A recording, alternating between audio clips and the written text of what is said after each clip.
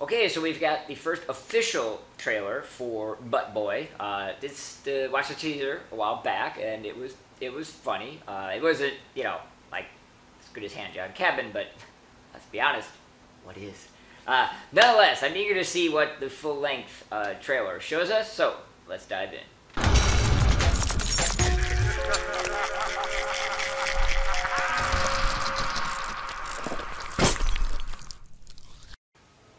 What do you do? Here we go. Detective. You look like every detective ever. Oh, yes? How? He's got the greasy hair and the earring. He's good. You look good. What about you? What? What do you do?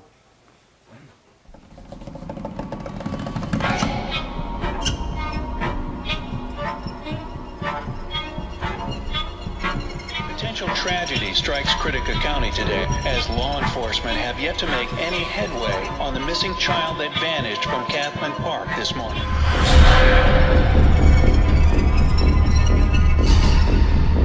So you're asking me to go off this theory you got about a white married male who happens to be a father living in the suburbs of Critica County, who also happens to be your AA sponsor, has been secretly running around, cramming objects, animals, and children up his ass. And he somehow digests them, and he does this in sprees, almost in serial killer fashion. Is that about it? Uh-huh.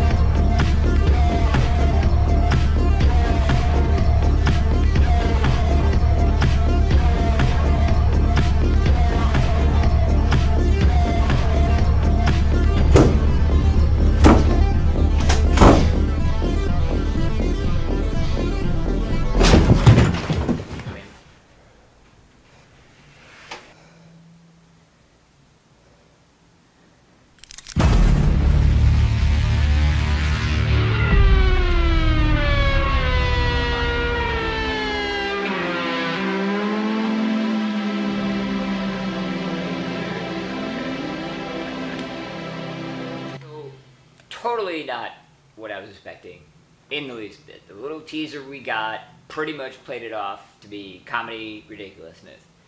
That was something quite different. Obviously, they retain some of it, but I think instead what they're doing, and I have to be honest, I love when films do this. They're taking the absurd premise and saying, you know what, in the canon of this film, it's just legit.